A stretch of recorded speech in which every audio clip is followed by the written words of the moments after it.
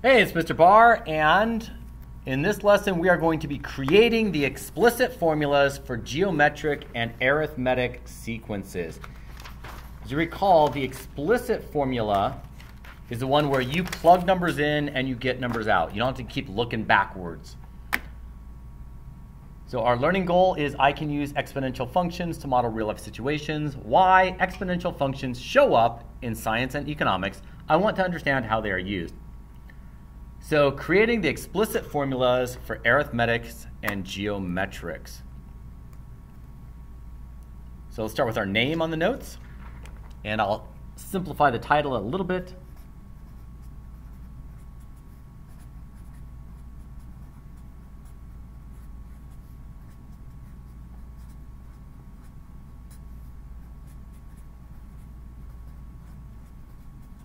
So we're going to be creating the explicit formulas for the arithmetics and the geometrics.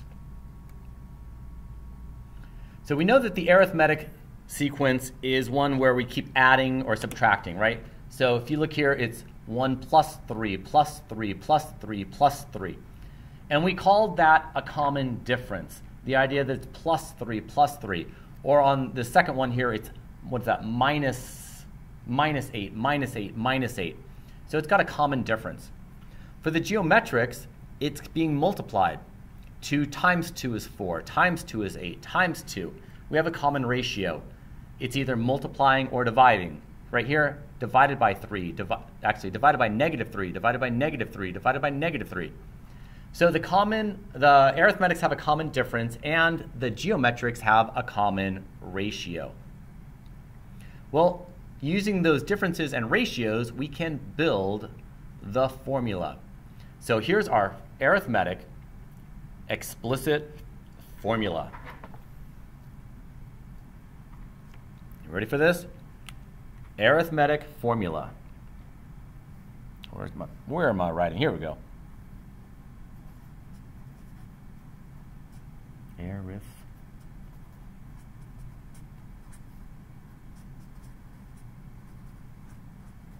And I'm going to give you a sequence that goes with this.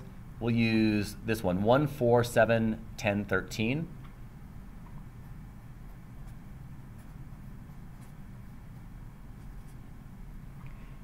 And we need a couple of things. We need the value of the first term and the common difference.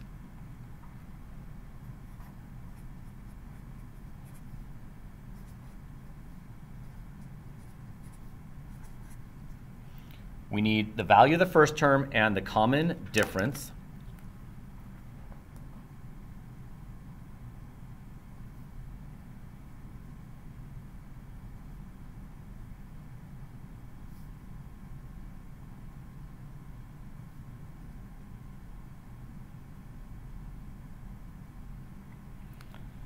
And once you have those things, once you have the value of the first term and the common difference, you can build the formula for it. And here is the formula. A sub n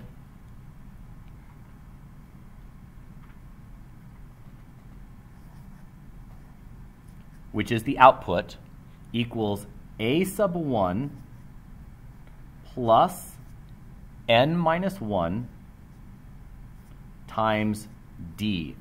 So we're going to plug in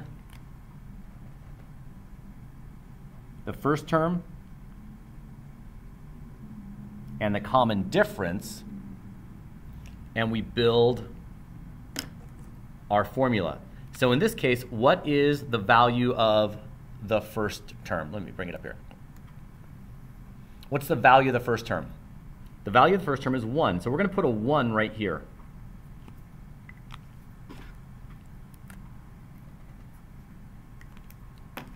So a sub n equals the value of the first term, which is 1, plus n minus 1 times the common difference.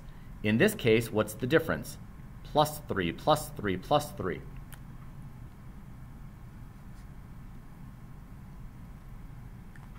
This formula will give you any term you want. If I plug in a 2, I should get a 4. Let's see what happens. 2 minus 1 is 1, times 3 is 3, plus 1 is 4. It worked. If I plug in a 5, I should get a 13. Let's see if it works. 5 minus 1 is 4. 4 times 3 is 12. Plus 1 is 13. It works. We can simplify this a little bit if we do some distribution.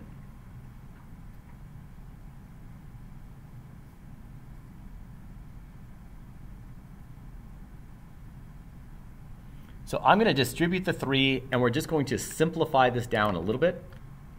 That's going to become 1 plus 3n minus 3.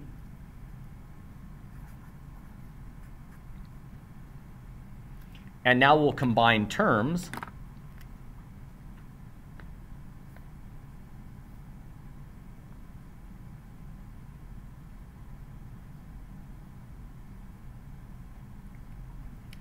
And we're going to be left with a sub n equals 3n minus 2.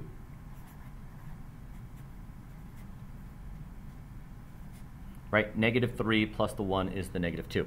And that function is going to give me any term I want. So let's see, can I show you the, I can't show it to you anymore. Right about there. Is it all on the screen? So if I plug in a 1, what comes out? 3 times 1 minus 2 is 1. If I plug in a 2, out, let's plug in a 4. If I plug in a 4, out comes a 10. 3 times 4 is 12, minus 2 is 10. Boom. This function is creating that sequence. It worked. This is for the arithmetic, only arithmetic. There's also a geometric. Actually, before I do that, let's do this one. Let's see if it really works.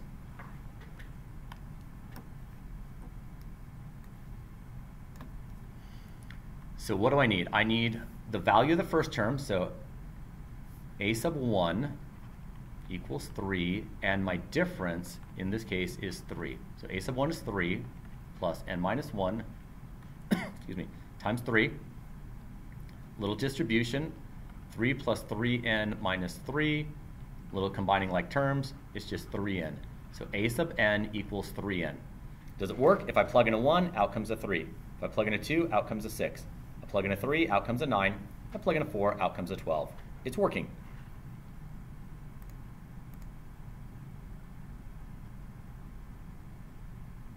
Good. That works. The geometric requires the first term and the ratio. So this is the geometric formula.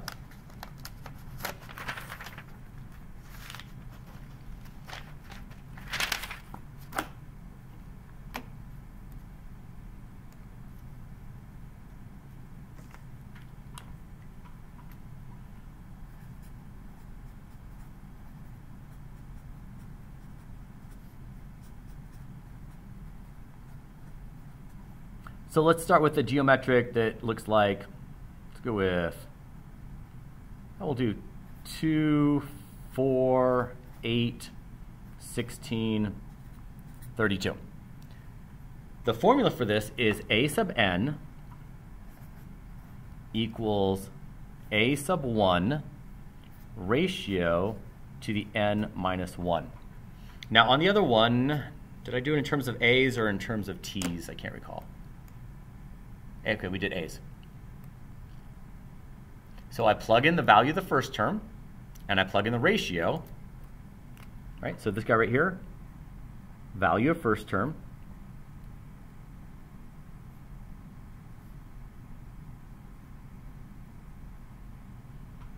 And this guy is the ratio.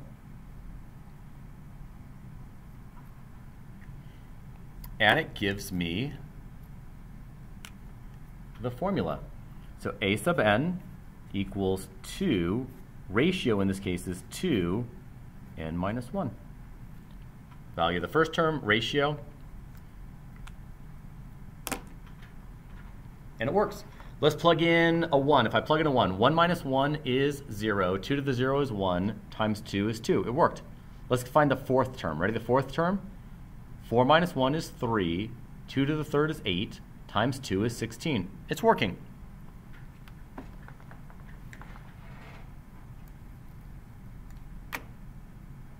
Okay, let's build this one.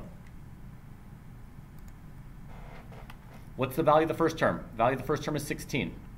What's the ratio? Well, the ratio here is divided by 2, which is a half, right? Times a half, times a half. N minus 1. There it is. Done. First term, ratio, n minus 1.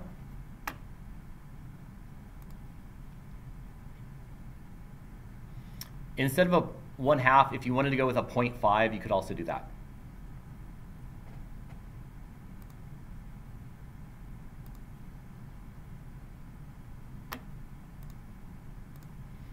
All right. What's going on here? Is this arithmetic or geometric? Well, this is arithmetic, so we know that it's a sub n equals a sub 1 plus what, n minus 1 times the difference. All right, is that what we wrote in our notes? I'm going to check. N minus 1. Yep. A sub n equals a sub 1 plus n minus 1 times the difference. Let's plug in the numbers. Value of the first term is 5. N minus 1. The difference is 5. Let's do a little distribution. 5 plus 5n minus 5. These guys are going to cancel, and I'm just left with a sub n equals 5n. If I plug in a 1, out comes a 5. I plug in a 2, out comes a 10. I plug in a 3, out comes a 15.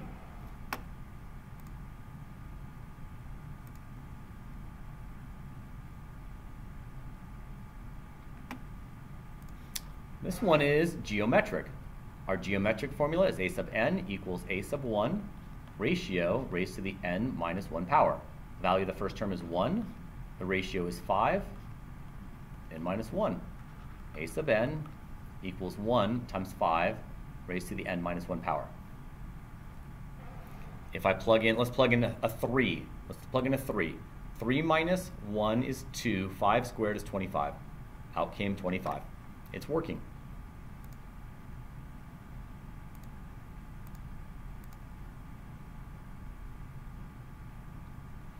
Ooh, what's going on with this one? Arithmetic or geometric? Well, it looks like it's going down by 61, down by 61. So it's arithmetic. So a sub n equals a sub 1, n minus 1 times the difference. Value of the first term is negative 61. The difference is negative 61. Little distribution, negative 61 plus negative 61n plus 61, canceling out, negative 61n. If I plug in a 1, out comes a negative 61. If I plug in a 2, out comes a negative 122. If I plug in a 3, out comes a negative 183. So it seems to be working.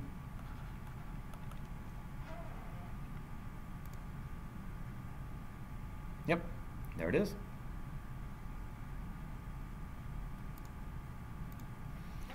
Arithmetic or geometric?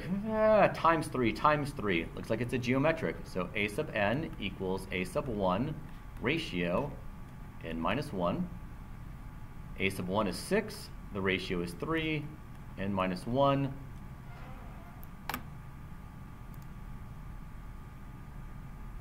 Looks good. And that's my last slide. Thank you for watching. Have a good day.